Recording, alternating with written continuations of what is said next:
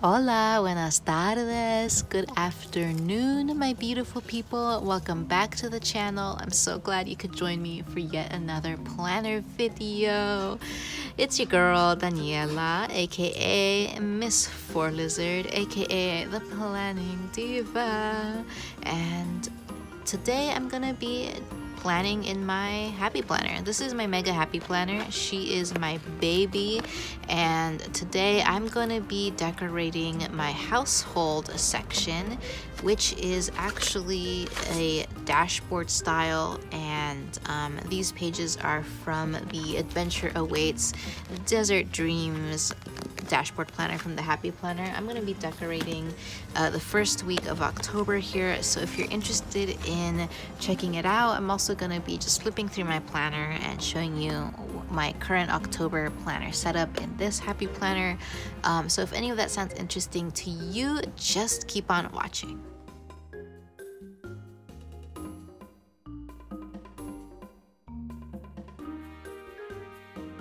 So I'm still sticking with my You Are Made to Bloom floral cover and my metal gold expander discs here. And the cover page, I'm still sticking with my cover page here for October. I went with this like constellation galaxy theme, and I've been really enjoying it. I have my yearly calendar, my yearly overview pages.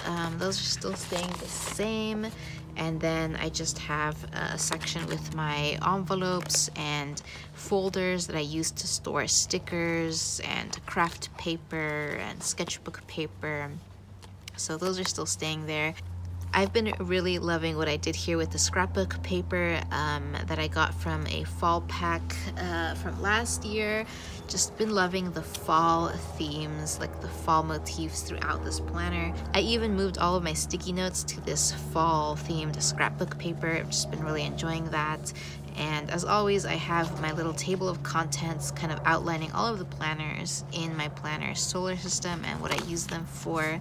That's there, and so far I just have that there without anything else in this section. I kind of have this section for like any like bullet journal type spreads that I've been thinking of doing, but I just haven't really thought of anything else I wanted to add in here. But following that section, I just have more scrapbook paper dividing that section from this section, which is the section where I have all of my hourly schedules. And these hourly schedules are from a Disney Oasis accessory pack. And I actually made my own daily agenda sheets using the grid paper on the back of those, because they just came with the agenda section on the first half of it. So I just have hourly schedules in this section, and I tend to leave them in because I like to use the back of the agenda sheets as other, like my own agenda sheets, and so I have those in there. So this is what the back of those agenda sheets looks like if I don't, you know, fill them in. But I've actually used up all of these agenda sheets, and so on Monday I think I'm gonna go ahead and start using the ones that I made myself. And then we just have more scrapbook paper separating my agenda sheets from, this is my first planner section. This is my affirmations planner, and I've already gone ahead and moved in all of the new months here.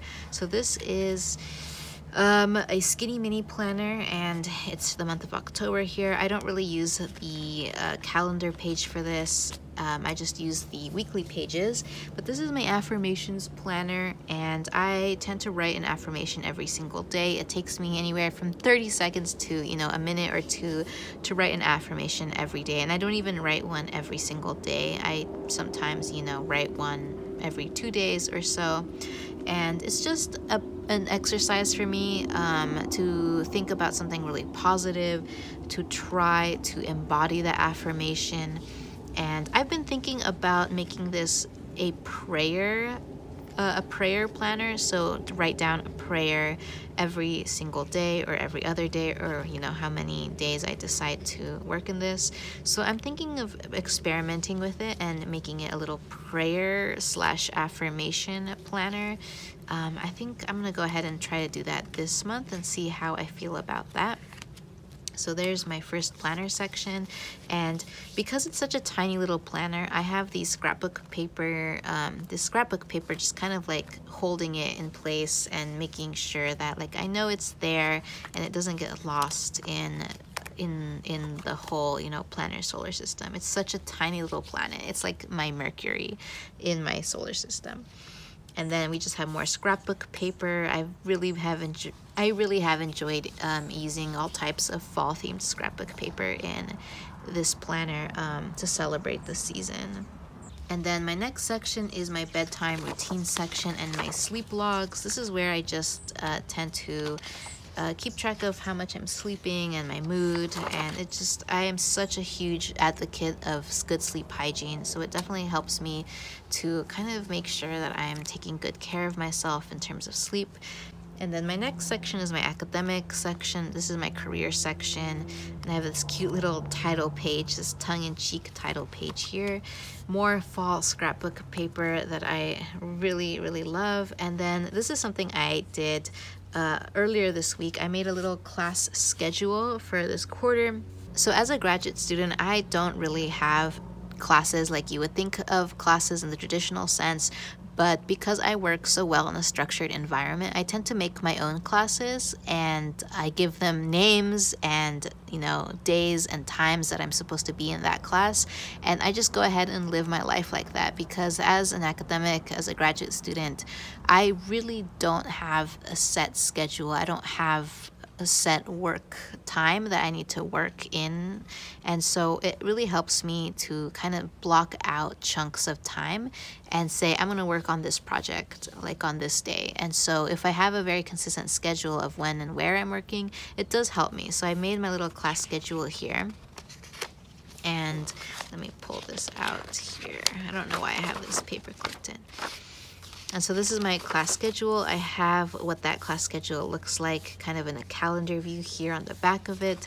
And then I just have another scrapbook paper. And I actually am supposed to paper clip these two in here. So this is my October overview page, and then this is my October divider and my October calendar view. And then this is the first week in October that I've already gone ahead and started planning for. And then I just have the rest of the month here, and then the overview for the next month here, and then another divider separating the next section, which is my community service section, which is a vertical style planner. And I haven't decorated it for the upcoming week, and I'll do that later, but we have another section. This is my current events section. I tend to journal about things that I hear on the news in this section. It helps me kind of keep on top of, top of national and international affairs. And then this next section here is my fitness section. I've already kind of set up my overview, my monthly overview page, and then I've already also set up the week, the upcoming week here. And we just have the extra pages there. And then this is the section I'm going to be working in today. We have my scrapbook divider, and then we have the monthly overview, which I use paper clips so that way it can just go straight to the overview, and I don't have like this random like weekly view in between those. And then I just have the October divider here for my household section. This is the calendar view, and then this is the upcoming month here. I have my bookmark that says start each day with a grateful heart, and a little pug sticker that says good morning. And I also have a grocery list here. This is just groceries that I have in my pantry and fridge at the moment. So this little list just helps me decide what I have in stock, and that way I don't have to think about what I have. I actually don't have avocados, don't have red onions anymore. Let's see what else. Oatmeal, figs, hazelnuts. Okay, I think I still have all of the other stuff. Okay. Oh, I don't have whole milk anymore. So I'm gonna go ahead and decorate these pages here.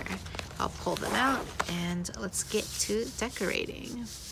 Okay, so I don't really have a vision for this spread. I know that I want to have some fall themes in it, so I have this Recollections sticker book, which is like a fall themed sticker book that I got at Michael's recently. They just came out with these and they're really lovely. I really have enjoyed using these. I also have a bunch of Happy Planner stickers from previous fall sticker books that I've collated into this the sticker book here. I also have some color block and Mickey Mouse stickers and some of the Oasis stickers because I just kind of want to get rid of these. Yeah, I just kind of want to finish them up. So this is going to be a very like hodgepodge spread, and I don't mind that at all because honestly I'm just trying to, you know, work my way through all of my stickers. And yeah, so let's just start plopping things down and having fun with this.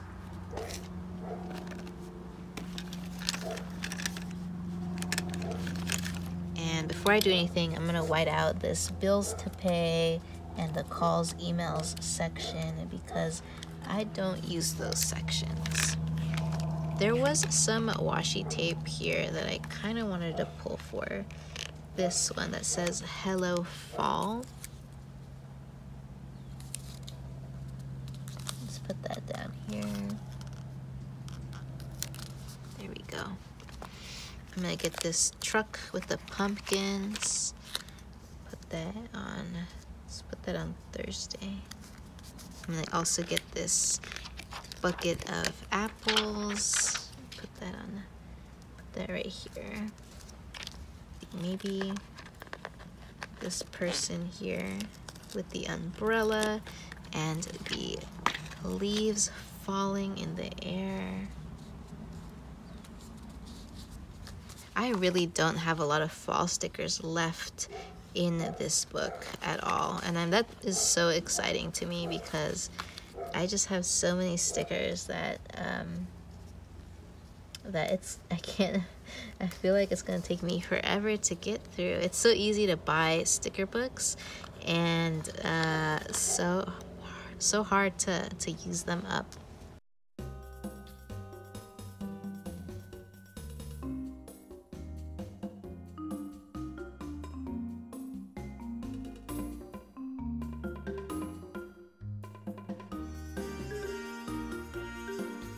That one was a little crooked. Let's see if I can make it a little bit straighter. Pumpkin mood. And then maybe I can add some pumpkins around. I think that would be cute.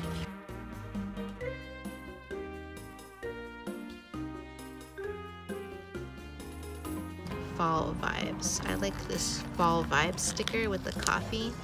Fall is definitely, like, I love my coffee in fall. It's like such a like cozy thing to me is to have my coffee.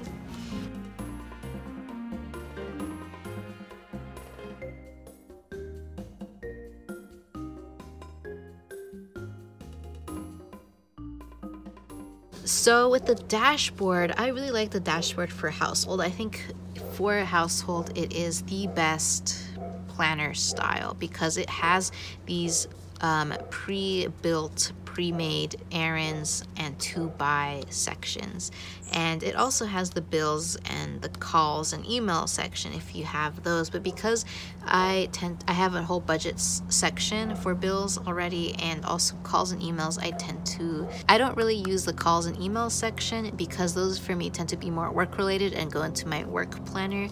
There are times where I need to do a call or an email for my household stuff, but in that case I tend to just put it in errands as opposed to having a different call and email section separately. So I use the errands and the to buy section for sure, as you know, as they're meant to be used. And then in these two boxes here, they're kind of like my free boxes, as well as this focus on section. I tend to just play with these three sections. You know, I experiment with them a lot. Sometimes I use them as a section to write out my morning routine. Sometimes I use these boxes to have habit trackers in them. So far, for the last couple of weeks, I've been really enjoying them as a section to habit track, as well as like morning/evening routine brainstorming. So that's what I do in these sections. And then in this section up here, which is kind of like an outline of the days, I play around with the section as well. Lately, I've been enjoying using this as like a little meal planner section. So I decide like what is gonna be like my lunch for every day here in this section, because for me, lunch is the biggest meal of the day. And so I tend to have like my lunch plans there. And then the actual days themselves are for chores or anything that I need to get done that day. So I'm gonna try to find a sticker to kind of label this box up here. I call it the lunch box, just to be cute. So let me try to find a sticker to label that.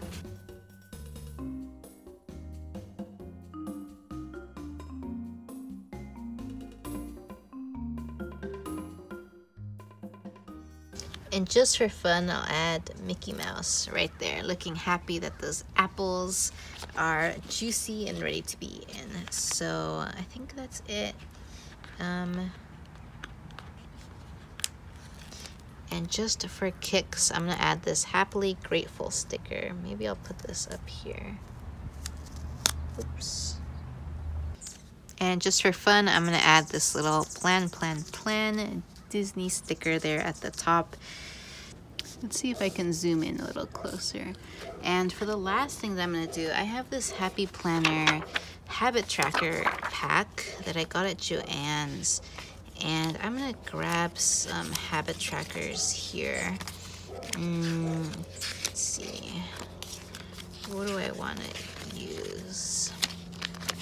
Maybe I'll use this one, this daily habits tracker, because I tend to track 3 habits at a time in this section. I think 3 is a good number of habits to track, because I think any more and I would go insane. So I'm gonna put that there.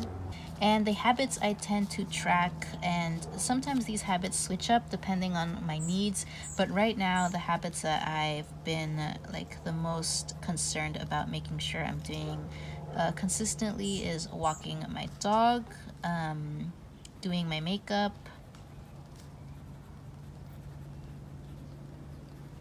and flossing and brushing my teeth twice a day at least. So for the errand section, I tend to roll over any chores that I didn't do this previous week. Sometimes that happens. I'll have a whole list of chores and then maybe a few I won't, get to. And so they'll roll over to this week.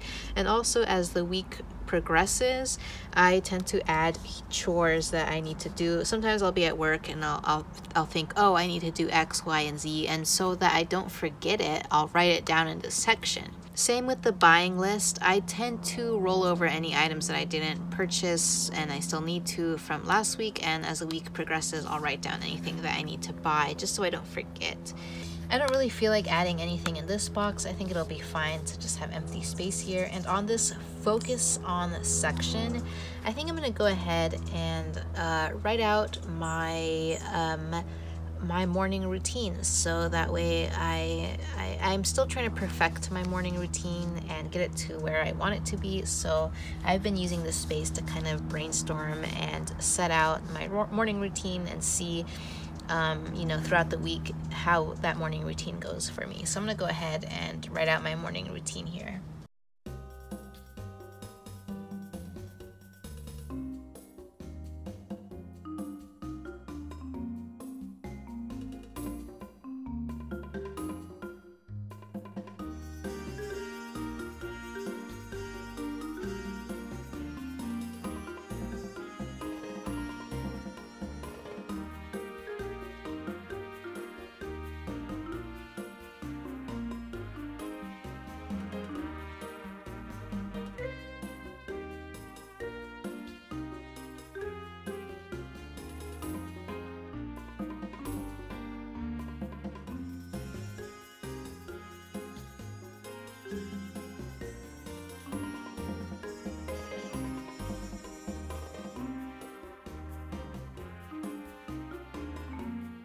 And there we have it.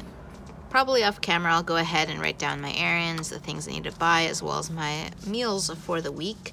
And if there's any errands that I want to do on a particular day, like if I want to do laundry on Wednesday or Thursday, I'll go ahead and make a note of that.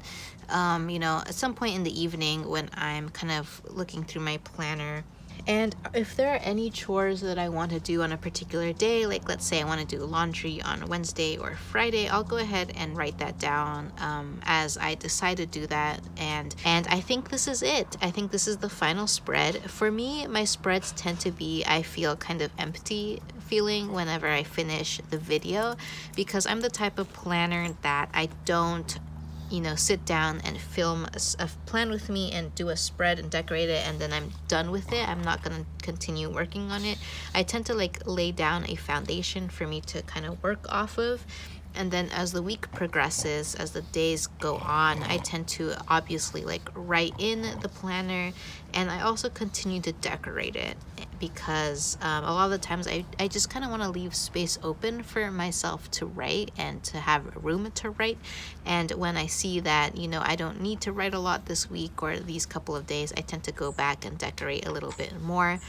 So I generally, for me, planning and decorating my planner is a very like continuous process. It's not something that I just sit down and film and then it's done and then all I do is fill it in and write in it. That's not generally how I function as a planner. And so I tend to just kind of like put down a baseline decoration and continue to work off that as the week progresses. But I'm really happy with the spread. I've been more and more kind of gravitating towards a little bit more cleaner, minimal, like not that this is minimal. I've been gravitating more towards a little bit more of like wide open space and prioritizing my writing as opposed to the decorative stickers, because I tend to feel like I run out of writing space a lot more, especially if I'm using a lot of stickers. And it is really frustrating for me when I don't have the space to write in my planner. So I tend to I've been definitely taking kind of a step back when it comes to stickers. Anyway, I hope you enjoyed this plan with me. Let me know your thoughts in the comments down below, and I'll catch you in my next video. Bye!